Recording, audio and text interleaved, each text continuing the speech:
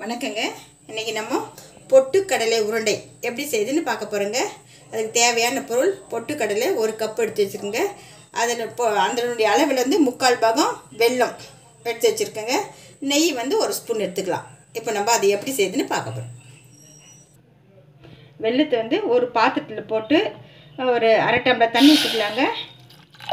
இப்போது இதை கொதித்து வச்சு எடுத்துக்கலாங்க. ஏன்னா இதில் டஸ்டெல்லாம் இருக்கும், மண் கல் இதெல்லாம் வடிகட்டி எடுத்துக்கலாம்.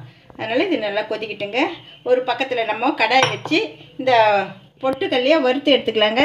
ஏன்னா ஒரு சமயம் நமுறாக இருந்தால் கூட இருக்கும். நம்ம வந்து உருண்டை செய்கிறதுக்கு நல்லா கிறிஸ்பியாக சாப்பிட்றதுக்கு நல்லா முருவலாக இருக்குங்க. அதனால் இப்போ இதை லைட்டாக வறுத்து எடுத்துக்கலாம். ஒரு கடாயில் இந்த பொட்டுக்கல்லை வறுத்து எடுத்துக்கலாங்க.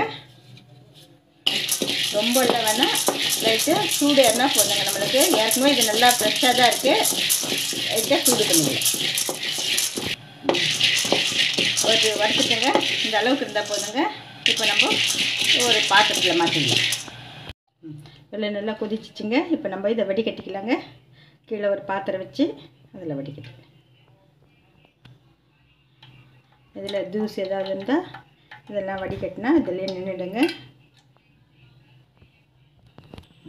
இப்போ நம்ம வெல்லத்தை பாவு எடுத்துக்கலாங்க. இப்போ நம்மளுக்கு பாகு ரெடி ஆயிடுச்சுங்க. நம்ம பாகு வந்துச்சான்னு பார்க்கறதுக்கு ஒரு தட்டில் தண்ணி எடுத்து ஒரு டிராப்ஸ் விட்டு பாருங்கள். பார்த்தீங்களா?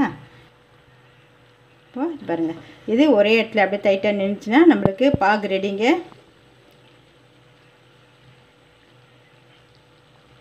இன்னொரு செகண்ட் விட்டுங்க.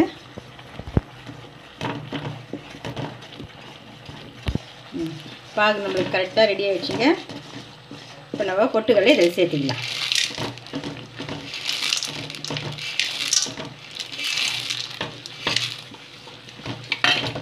கொஞ்ச நேரம் அப்படியே கலரி விடுங்க. நம்ம சூடான பிறகு கையில் எண்ணெய் தடவிக்கிட்டு இந்த உருண்டை பிடிச்சிக்கலாம்.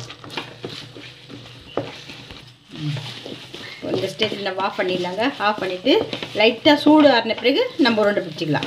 சூடாடு பிடிக்க முடியாது, கொஞ்சம் சூடாக ஆஃப் பண்ணிடலாம். இப்போது ஓரளவு சூடாகிடுச்சிங்க. நம்ம நெய் எடுத்து கையில் தடைக்கலாங்க. இந்த மாதிரி தடைக்கிட்டு நம்ம இப்போ உருண்டை பிடிச்சிக்கலாம்.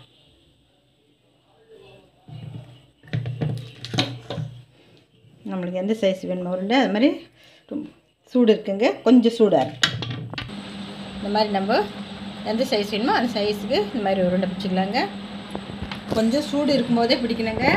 சூடு ஆகிடுச்சுன்னா கொஞ்சம் டைட் ஆகிடும். கையில் சூடாக தான் இருக்குது. நம்ம கரெக்டாக தகுந்த மாதிரி எடுத்துக்கலாம்.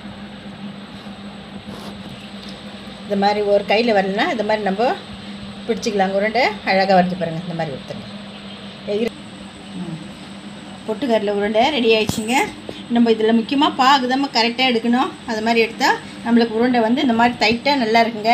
நம்ம உருண்டை செய்யும் போது நல்லா நம்மளுக்கு இந்த மாதிரி டைட்டாக இருக்கும். இது பாருங்கள், பார்த்தீங்களா எவ்வளோ இந்த மாதிரி சவுண்டு கேட்கணுங்க. இது இப்போ கடித்து சாப்பிட்றதுக்கு அவ்வளோ நல்லா டேஸ்ட்டாக இருக்குங்க. கிறிஸ்பியாக இருக்குங்க. வீட்லேயே அந்த மாதிரி குழந்தைங்களுக்கு நம்ம ஸ்நாக்ஸ் செஞ்சு கொடுத்துடலாங்க. இந்த மாதிரி பொட்டுக்கடலை உருண்டை நீங்களே செஞ்சு பாருங்கள். இந்த வீடியோ பிடிச்சிருந்தா லைக் பண்ணுங்கள், ஷேர் பண்ணுங்கள், சப்ஸ்கிரைப் பண்ணுங்கள். நன்றிங்க.